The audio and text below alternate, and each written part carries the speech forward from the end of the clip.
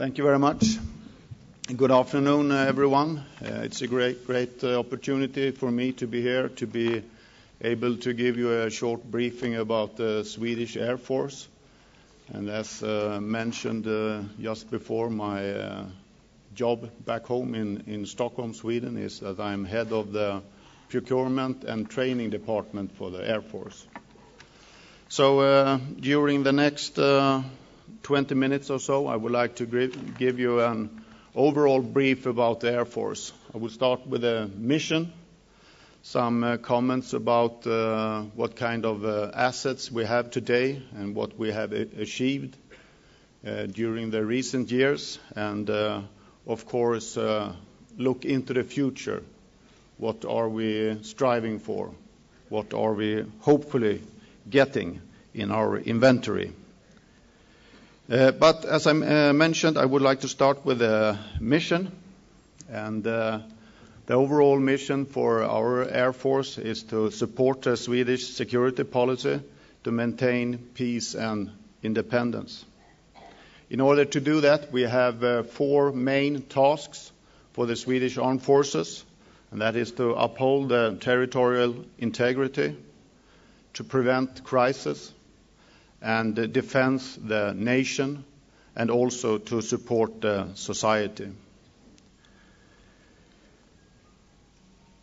That means for us in the Air Force that we must have the capability to meet a high-end adversary through the whole scale of conflict and continuously maintain a high readiness state, an ability to reproduce and deliver capability in standing units with high availability, and be able to conduct operations independently or with others, primarily in Sweden and near abroad, but also beyond when appropriate.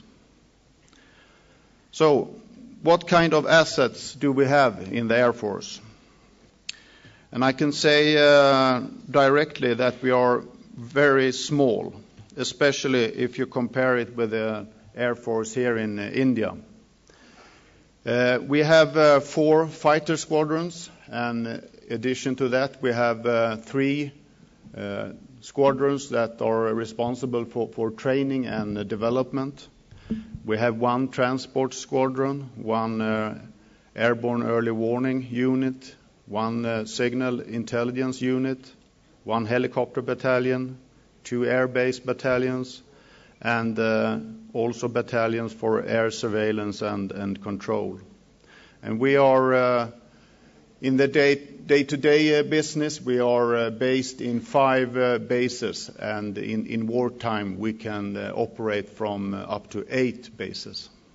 We are close to 4,000 personnel, and as a matter of fact, we are lacking about 500 of them right now, most of them soldiers, but we will increase the numbers in the years to come. Talking about aircrafts, we have a number of aircrafts, and I will elaborate a little bit on them later on. We fly around 31,000 flight hours yearly. The backbone is, of course, our fighter, the JAS 39 Charlie Delta. And it's a multi-role aircraft, quite small. The wingspan is about 8.4 meters, and it has an endurance of about 3.5 hours. And we have recently phased out the previous model, which is called Alpha Bravo. So nowadays we have roughly 85 aircrafts, and the number will increase the coming years to close to 100.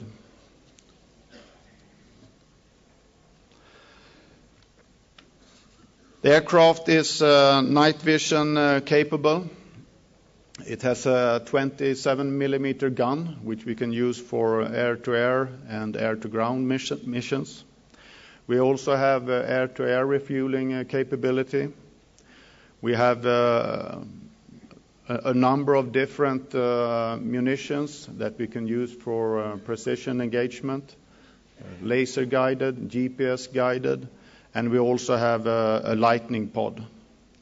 We have a quite high situational awareness in the aircraft, and this is a product of a very good integration of all the different sensors and weapon systems, and together with that, a very, very effective man-machine interface. So we have a really good SA. We have BVR missiles, for the moment AMRAAM, but in a couple of years we will also have the Meteor missile in the inventory, and we have with the close range missiles we have Sidewinder and the Iris-T. We also have air-to-sea capability, which is important for us, though we have the Baltic Sea as close to our country, and there we have the RBS-15. As I mentioned before, we have the Lightning pod and also a tactical reconnaissance pod for ISR missions. So that is our fighter. When we introduced the Gripen fighter, we managed to break a very tough trend, and that was the trend that the cost was constantly rising, as well as the operational effect, of course. But when we fielded the Gripen aircraft, since then we are able to lower our cost, and not only for the investment, but especially also for the operational and maintenance cost. So we fly this aircraft with very low costs per flight hour.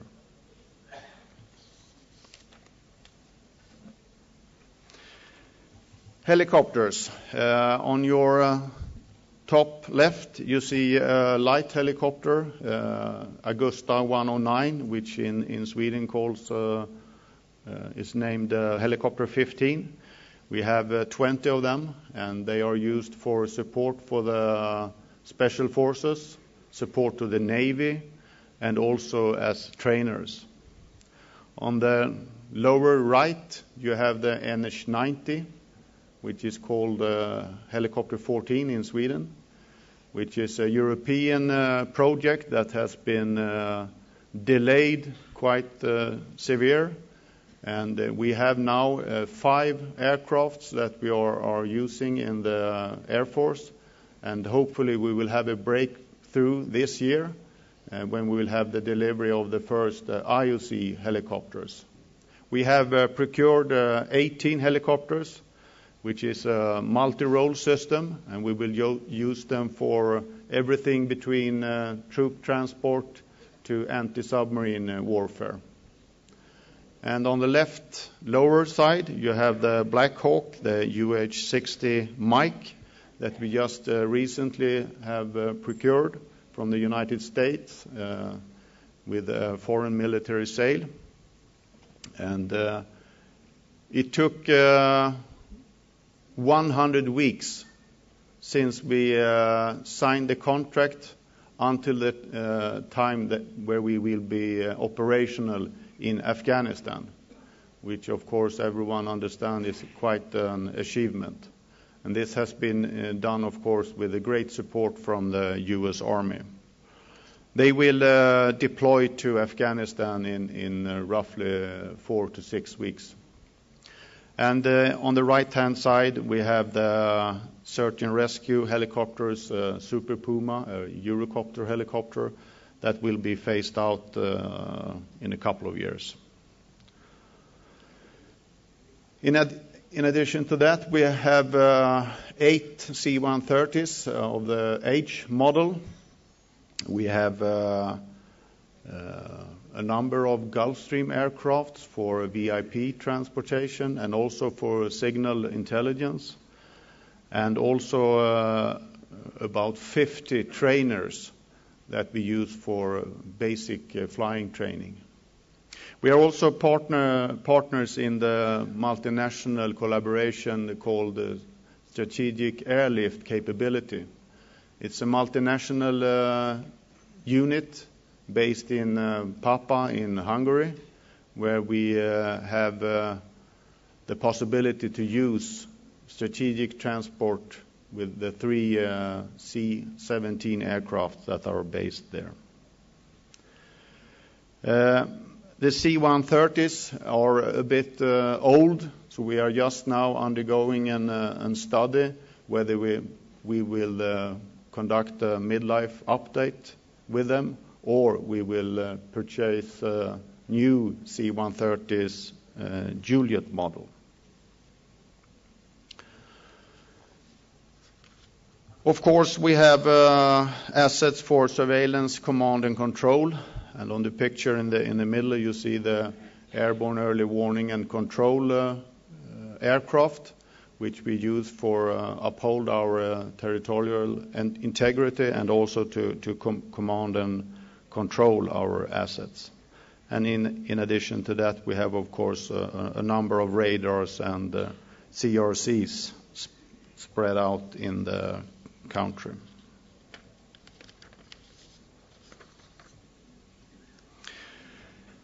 As I mentioned, we can operate from up to 8 air bases. That's not so extraordinary, but what is quite interesting is that we also have the opportunity to provide an expeditionary capability when it comes to air bases. So we can deploy an air base and maintain that and support that somewhere in the world, and it could be in Africa or it could be in Middle East or whatever. And I will show you just in a couple of minutes that we have done that in the past. So if we summarize our Air Force today, as I mentioned, we are really small. But even though we are small, we are what we call a mother Air Force. We are able to reproduce ourselves. And we can sustain our capabilities by ourselves. We are very cost efficient. If you take the number of personnel and divide it with the number of aircraft, we have approximately 40 employees per fighter. But of course, when you are small, you have some challenges. First of all, we really have to strive to have a technological edge, to have aircraft that are very technical capable. And we also need to have highly professional officers and soldiers. And not only that, they have to be swing role. We have to be able to use them in a flexible way. So people must be able to carry out different tasks. And of course, you must have a very effective leadership with openness, result, and responsibility. But, of course, limited number of personnel and resources means also limited endurance and redundancy, of course. Some words about the operations that we are carrying out or have been carrying out just recently. First of all, I would like to mention what we do in order to uphold our territorial integrity. Of course, we have radar and other sensors, and also fighter aircraft on high readiness alert to be able to conduct that. We often forget that, but this is an important capability for a country. We have, in terms of deployment outside of Sweden, we have currently one helicopter unit in Afghanistan, in ISAF, and that is a helicopter unit which is responsible for medevac in Regional Command North. and they are equipped with our helicopter 10, the Super Puma, the Eurocopter helicopter that will be phased out in a couple of years. And they have been there for approximately 2 years now, and they will be hand over to the Black Hawk unit that will be there in a couple of months. We also have had 3 times during the 4 last years a C-130 unit in Afghanistan for roughly 4 months every time. And that has been during the warm period of the year, the summertime. We have a little better capabilities than the others there, so we are able to provide the support that was needed. During 2011, we also took part in Operation Unified Protector with a fighter unit, roughly 100 personnel and 5 fighters. It was the first time since the 1960 that we deployed a fighter unit outside of Sweden. Our main task was tactical air reconnaissance, and we did close to 600 reconnaissance missions, and we were highly successful. I have had the opportunity to talk to General Bouchard, who was the commander of the Operation Unified Protector, and he was really impressed and satisfied with the highly valuable reconnaissance reports that we provided for the coalition. And we also provided them in a very swift manner, talking about turnaround time from the mission until the report was at the different commands.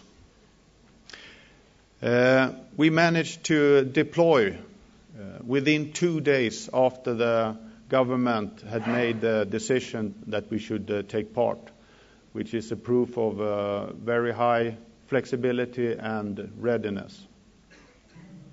We also managed to operate from the base in Sicily, despite the fact that the base was closed due to an accident.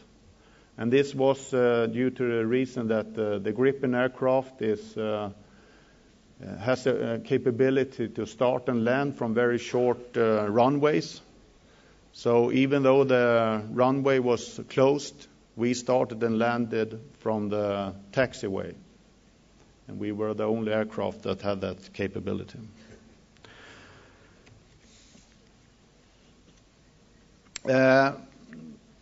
We also had, as I mentioned, an air-based unit deployed, and that was in the Democratic Republic of Congo in the 2003 and 2004. And we also had a small helicopter unit with reconnaissance missions in Kosovo. And also 3 years ago, we had helicopters based on one of the Navy's ships called Karlskrona in the Bay of Aden, where they were looking for pirates. And we are right now preparing for a new mission in the Bay of Aden with the ship Karlskrona, also with the same helicopter, the helicopter 15. So, what lessons learned have we made regarding international operations? We can really say that we have done the right things during the last years. We have really strived to be interoperable, to gain capabilities that are needed within an international operation. We have made a number of modifications. We have taken part in a number of exercises, and that has really shown that we are capable of taking part in international operations. We have now, for instance, talking about the Gripen aircraft, we are fully interoperable with NATO in terms of Link 16 have quick communication systems, and IFF. So, some words about tomorrow. And I would like to start with some comments about the strategic picture in the northern Europe, where Sweden is situated. The first comment is about the Baltic Sea, where we see increasing commercial traffic. We have plans that will most likely build a gas pipeline from the northeast part of the Baltic Sea, down to the Central Europe. And we see an increased regional cooperation and also a very large interest in the Baltic region from all the nations that are neighboring the Baltic Sea. The second one I would like to highlight is the high north, and the fact that due to the global warming, the ice coverage is shrinking, which will make it possible for new ways to go from Europe to Asia. And this, of course, means that the strategic interest is growing in this region. And in addition to that, we have, of course, the cyber threat.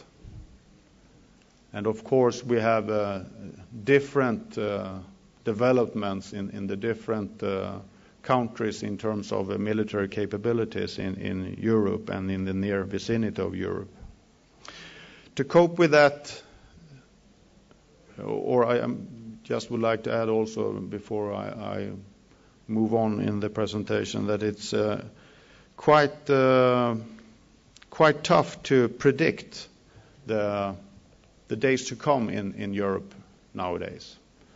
We have had a period of 10 to 20 years where the situation has been quite stable, but now it's more unpredictable. So, in order to cope with that, we, of course, have to develop further. And we have a plan how to develop, and the overall aim with that plan is to be a very well-organized, professional and robust Air Force with high availability and usability, and be able to conduct both national and international missions. And the driver for this development or this plan is, of course, the current operations and also the national defense planning. From those two categories, we will constantly derive new lessons learned, and they will force us to develop our procedures, our tactics, or our aircrafts. And we also have two important enablers, and that is cooperation. Pooling and sharing is the NATO terminology, and we have the same thing, but it's called smart defense in another agency.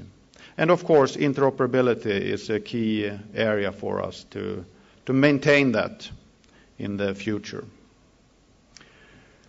We are a small Air Force that I mentioned, and we also have a limited amount of money to invest.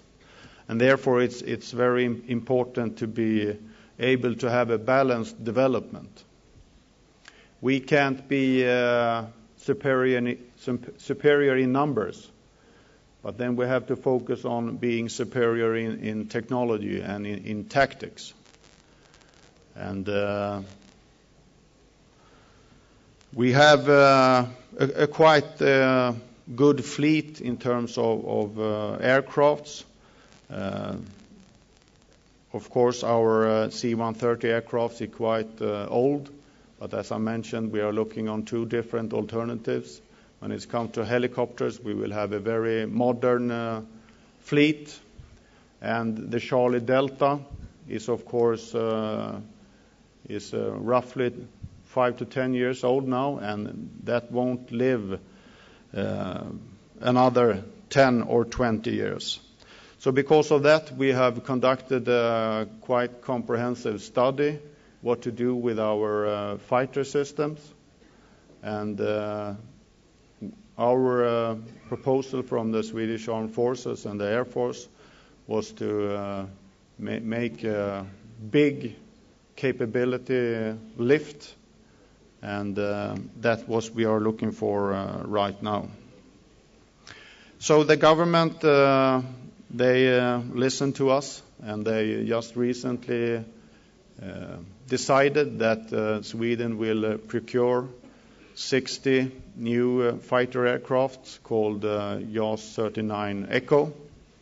And this is pending a strategic partnership with Switzerland, which are planning to buy another 22 aircrafts. And for us, we are looking forward to have those aircrafts in service in 2018. And Switzerland, they are 2 years in front of us, so they will have their first delivery around 2016. As I mentioned, the Gripen era started with Alpha Bravo and then Charlie Delta, and which is the model that we operate right now. And right now, the Saab, the manufacturer of the Gripen aircraft, they are now operating a demonstration aircraft. And this is much of the foundation for the Gripen Echo version that we will procure. The aircraft is slightly bigger, slightly heavier, new engine, new radar, and so on. And we think that this is the aircraft that really fulfills our requirements, linking to our missions and the aim for the armed forces. So we have more fuel, which gives us longer loiter times and a better presence in the combat area. We will also be able to have carry more payload. We will increase the number of weapon stations, and also the maximum takeoff weight with about 2.5 ton. And we can carry all modern smart weapons, and that is both air-to-ground and air-to-air. We will also have super cruise capability, and of course the aircraft is quite small. It also have a quite small radar cross section, which is an advantage of course. And as mentioned before, we will strive to gain a very high situational awareness, which is proven to be very important. And as all the previous versions of the Gripen, it will have a very low life cycle cost and will be quite cheap to operate. So with the new Echo version of the Gripen fighter, together with highly modern helicopters and a modernized C-130 fleet, we really think that we have a high-tech Air Force that can meet the requirements for tomorrow. And when you combine that with highly motivated and well-trained airmen and airwomen, we really think that we can be operational relevant for the decades to come. Thank you very much for your attention. Any questions from anyone, please? Please go ahead.